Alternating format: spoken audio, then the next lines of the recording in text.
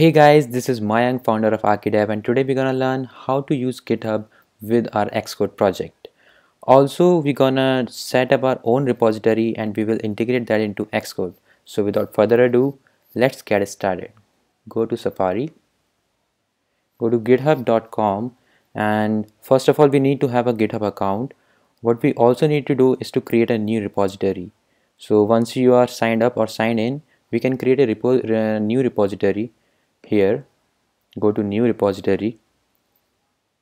I will name this repository git repo and I will create it as public in our case. So create repository. So we have our HTTPS URL and later on we will paste that in our Xcode project. So just copy this HTTPS URL here. Now, so let's go to Xcode, open Xcode, create a new Xcode project. So select one template for your Xcode project. I will select single view application. Next, just name it. I will give it git repo demo. Next, also check mark this create git repository on your device on my Mac. So just create it now.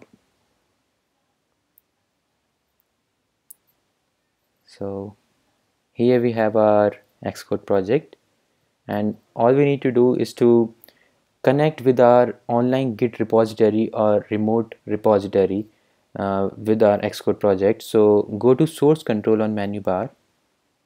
So here we have our working copy and go to configure git repo demo. So select remote tab and click the plus icon here, add remote.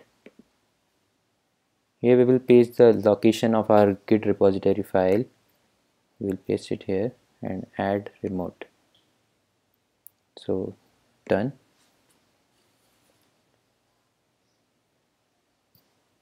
So now that we are connected, what can we do is to make our first commit. Actually the first commit was already done as soon as our project was created.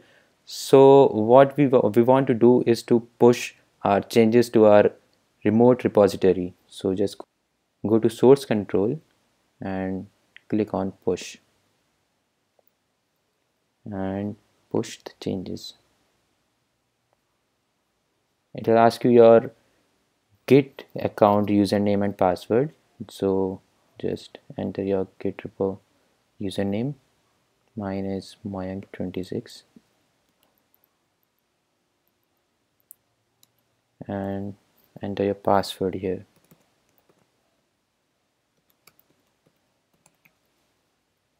Okay.